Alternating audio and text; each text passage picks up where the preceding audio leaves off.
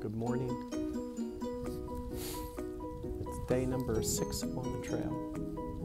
It's Friday morning, March 4th. We're at Low Gap Shelter. We stayed here. Well, we're not at the shelter. We camped around the shelter. There's quite a few campers. I don't know if you can see them in the background. There's a bunch of them up top there. There's a bunch of people down at the shelter itself. We're happy this morning because we're going to sleep in the bed tonight. I took a shower. See, we heard a bunch of owls this morning going crazy. A bunch of barred owls that were hooting and laughing. So I don't know, it's about 6:30.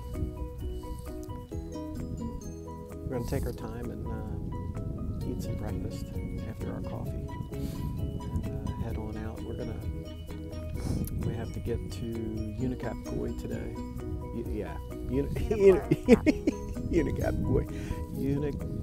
Unicapcoy Gap this morning, which is just under, we call it 10 miles. It's going to be 10 miles today. And then we're going to go into Hiawassee and get a hotel. Mom's going to pick us up. Thank you, Mom. Thanks, Mom. See you soon.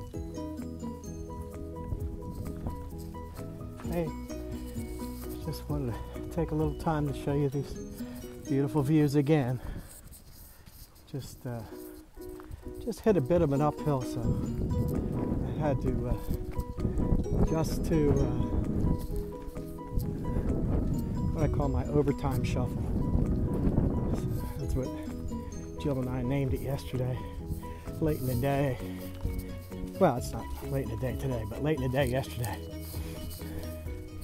When I slow my pace at steep hills, I call it my overtime shuffle. But it's funny, you just have to just go a little bit at a time uphill, that's all. Just take your time. But it's we're having a great day today. I think we're doing pretty good. Crushing it. Flushed a grouse back there a little while ago. Enjoyed a little bit of my snacks that were Oreo cookies, the minis, and Chips Ahoy chocolate chip, all kind of smashed together, but you know, it's pretty good.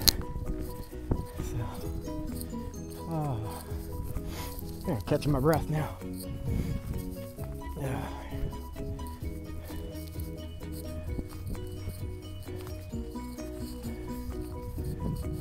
What do you think, Jill?